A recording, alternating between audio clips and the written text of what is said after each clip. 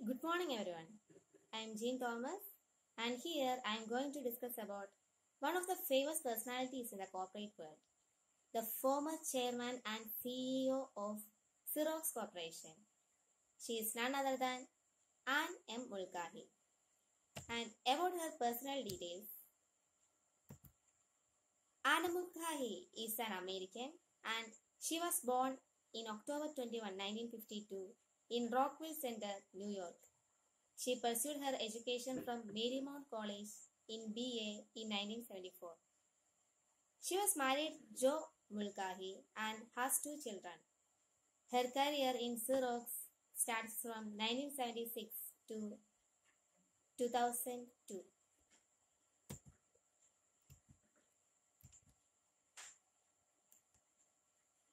Born in 1952, Anne is the only girl child in the family, and she was raised in the same way her four brothers were raised. This helped her to turn into a strong, determined person who could take things in her stride. Her sound upbringing helped her to cross each hurdle life threw at her with ease and tactfulness. She completed her primary education in a Catholic school and went on to do her degree in English and journalism at Marymount College in 1974. She joined Xerox in 1976 as a field sales representative. About her roles and responsibilities. She was most recently the chairman of Xerox Corporation. She stepped down from this role and also from the Xerox board effectively on May 20, 2010. Prior to serving as CEO, Mulcahy was President and Chief Operating Officer of Xerox from May 2000 to July 2001. She has also served as President of Xerox General Markets Operations, which created and sold products for reseller, dealer, and retail channels. In addition to serving on the Xerox board, she has been a member of the Board of Directors of Catalyst, Citigroup Incorporation, Fuji Xerox Corporation Limited, and Target Corporation. She faced a lot of challenges. The Xerox surprised the business world in 2001 by naming the first woman CEO in the company's history, Anne Mulcahy. During that time, she was a 24-year veteran with little hardcore executive experience. Right after she was appointed, the stock gone down by 16%. When Mulcahy became the CEO of the company, Xerox was teetering on the verge of Chapter 11 bankruptcy.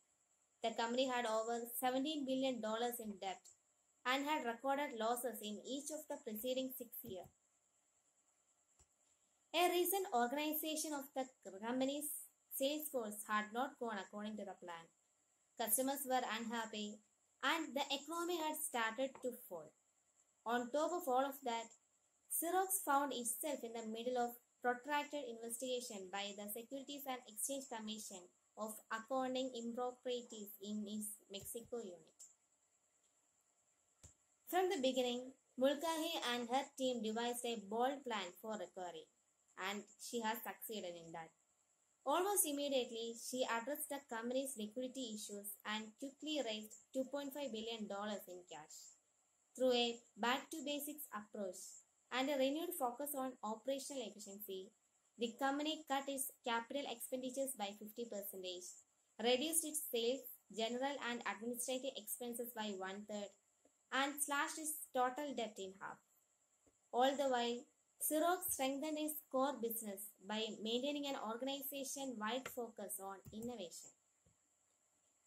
Mulcahy said that effective communication was perhaps the single most important component of the company's successful turnaround strategy, and then followed the advice of billionaire investor Warren Buffett to pay attention to the customers.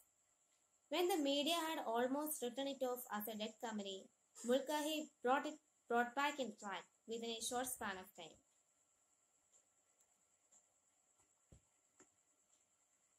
She was fiercely loyal to Xerox and traveled first 90 days of becoming a CEO to various offices to understand what was wrong with Xerox. She gave a lot of time in listening to customers and employees, and that paid off. She brought back confidence in her employees and instilled a level of optimism in them to bring life to her vision.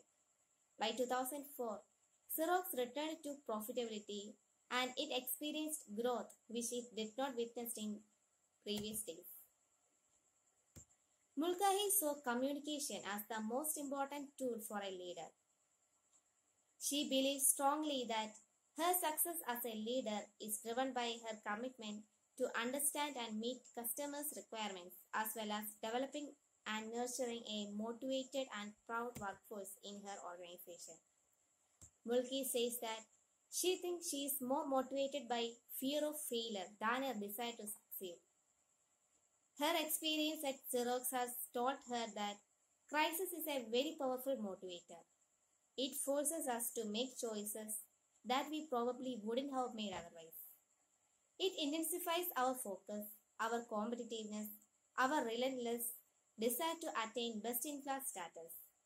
We want to do everything we can to make sure that we don't lose that now that we were back on track.